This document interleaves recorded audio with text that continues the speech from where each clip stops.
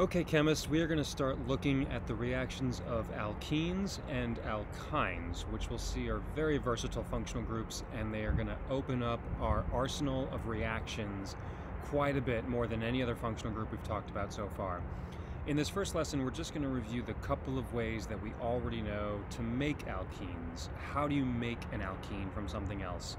And so far we only have two ways, the first of which is an E2 reaction, also called a dehydrohalogenation reaction, and it starts with an alkyl halide.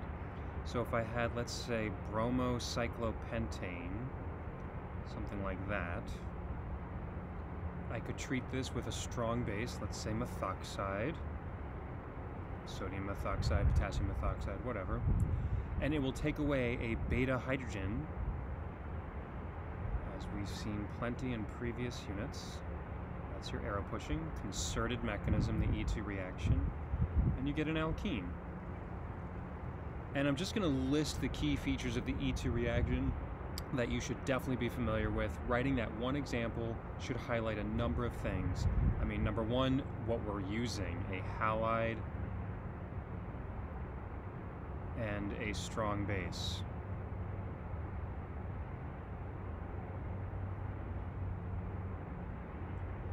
Number two, this is concerted. The E2 is concerted. It happens all in one step. There's no intermediates to draw.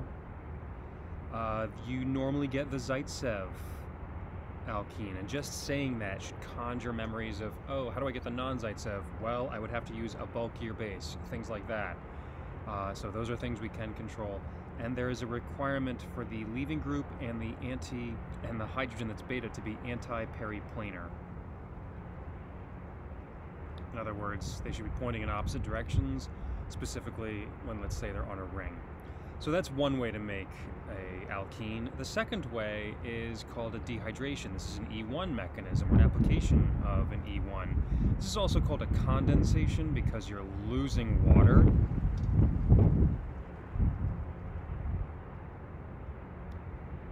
And it involves an alcohol with acid, strong acid. So if I had cyclopentanol, I could get cyclopentene, the same product. This is not concerted. This is a stepwise reaction. It involves carbocations, as we're about to see. We'll do the mechanism. That means rearrangements can occur. So I'm just going to write the word rearrangements, so we can watch out for those. The same kind of rearrangements we saw in all examples of SN1 and E1 mechanisms. This is an E1 mechanism. It's usually driven by heat. So you might just see the symbol, that's a triangle, meaning the Greek letter delta, meaning thermal, and you usually do get the Zaitsev product. So how does this work mechanistically? Well, the first step is protonation of the OH group, so draw an arrow from that OH to the H+. That will give you an intermediate, that's a protonated alcohol.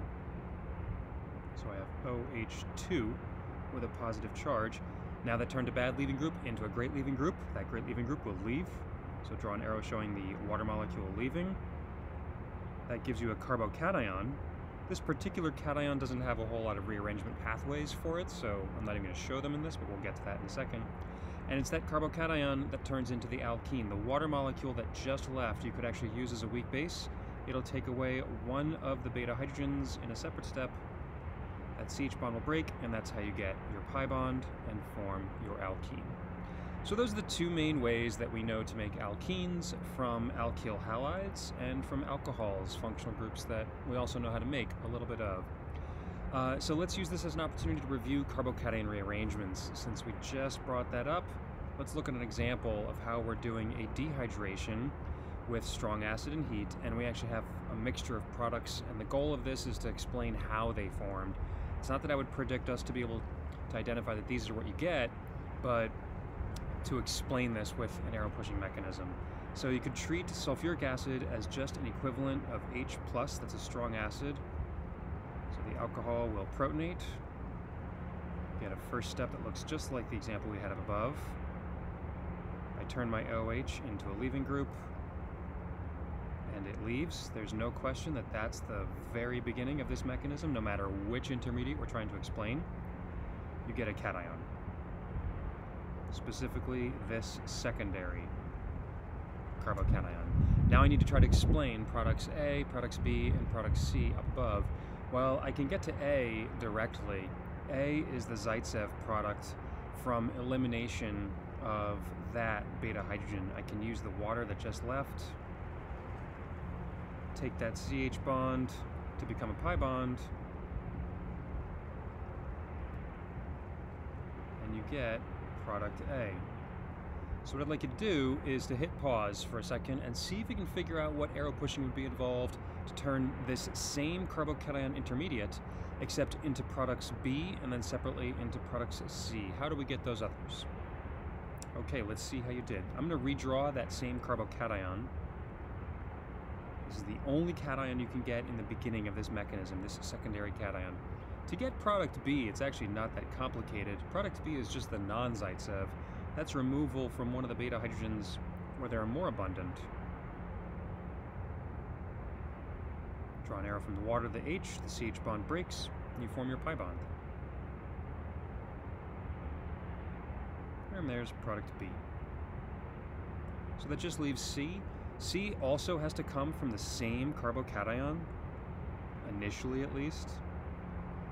And C has an alkene out here. I can't get to that directly. I've got to get that plus charge somewhere else. That means I'm going to undergo a carbocation rearrangement. This will be a hydride shift, which I'll just write as H shift. An H shift, a hydride shift, means I have a neighboring hydrogen atom. The bond breaks, so that CH bond breaks, and the electrons carry that hydrogen over one atom. They take the hydrogen with it, and as a result, the plus charge has moved, and we went from secondary, which is okay, to tertiary, which is great. There's always going to be a good explanation for why you see a carbocation rearrangement. They never get less stable. They always get better in the course of the mechanism. And in addition, it explains the formation of the product. So now, how do I get to product C? Well, here, I'm going to take away one of these beta hydrogens on this methyl. CH bond breaks, you form your pi bond. And you get an exocyclic methylene, and that's product C. Obviously, from here, you could also draw an arrow pushing step that creates product A. That would be removal of one of these beta hydrogens after the hydride shift. So there's sometimes more than one mechanistic pathway that gets you to the same product. Okay, so those are the two ways that we know to make alkenes. I'll just close with one other method, and I'm going to squeeze it in up next to the dehydration reaction that we saw, just because there are other reagents that do this.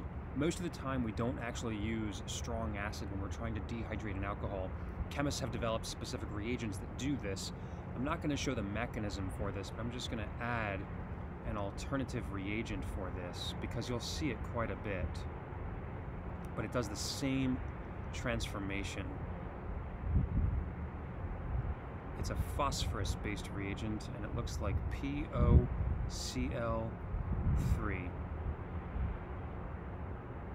The mechanism is different. You do form a leaving group, so to speak, between the reaction of that phosphorus reagent and the alcohol, but it involves some chemistry that's related to Orgo 2 stuff, so I'm just going to put that there as an alternative reaction that you will see as we do this in synthesis examples.